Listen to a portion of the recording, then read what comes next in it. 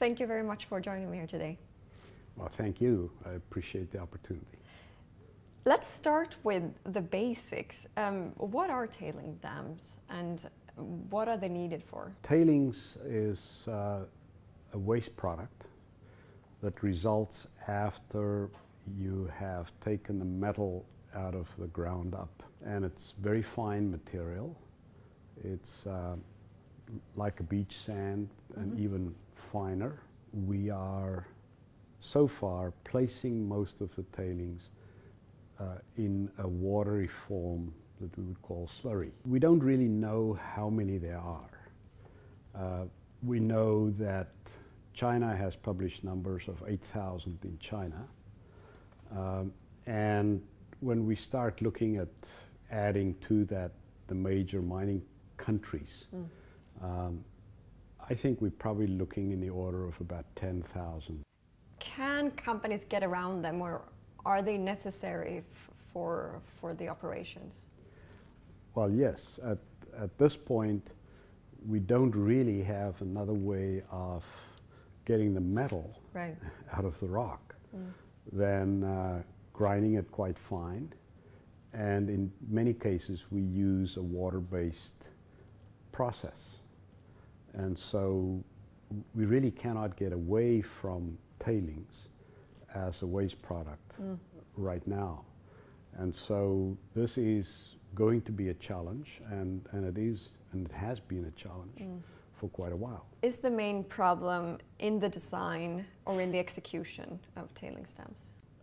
I think there are problems in both of them. And you know, when we look at failures such as Mount Poly and also some of the other failures that happened since 2014 when that failed, it is clear that the science behind these failures is well known. It often is an issue that deals with the site conditions, understanding the site conditions, and carefully designing for those site conditions. Now, is that an issue that is also dependent on, for instance, the budgets that are available at the time of the original design, and therefore the limitations on having a very large, expansive site investigation program.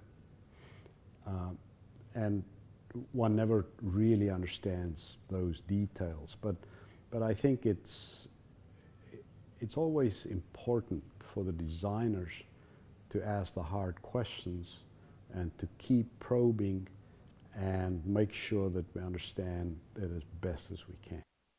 I mean, it is evident that there is an inherent risk in these facilities, but who is responsible for regulating, monitoring the safety of tailings? When we look at the regulation side, clearly we have regulatory frameworks in the various jurisdictions. Those frameworks are all really different from each other. For instance, when we look at Canada, the US, Australia, we find that the regulatory frameworks are really set up by jurisdictions, provinces in Canada, states in the US and in Australia. And so there are very few federal level or national level regulations in those countries. Monitoring is done by the company. There's a lot of attention being paid to monitoring. Right now there's some major research occurring in Chile in terms of transparent monitoring of tailings facilities. So there's a lot of attention being paid to that. Ultimately, who's responsible for all of this? It is the owner of the facility. I think that has been made very clear both after the Mount Polly failure by the chief inspector's report on that failure. The chief mining inspector of BC issued a report basically indicating that despite all the advice from engineers, it's ultimately the responsibility of the mining company to make sure that tailings facilities are safe and stable. With climate change and affecting rain patterns, soils, stability of slopes, are we going to see more tailings dam accidents? Well, it's interesting. I just want to react a little bit to the term accident, because I think more and more we refer to these as incidents, because in many cases they happened, and one wonders whether it was really an accident that they happened or whether it was sort of coming down the line in any case. But the issue around climate change clearly has to do with much larger storms. I think that's one of the issues that's being considered right now in all designs as well in operations. We're looking very hard at the impacts, potential impacts of climate change. We will learn more as we move along. Will we see more failures?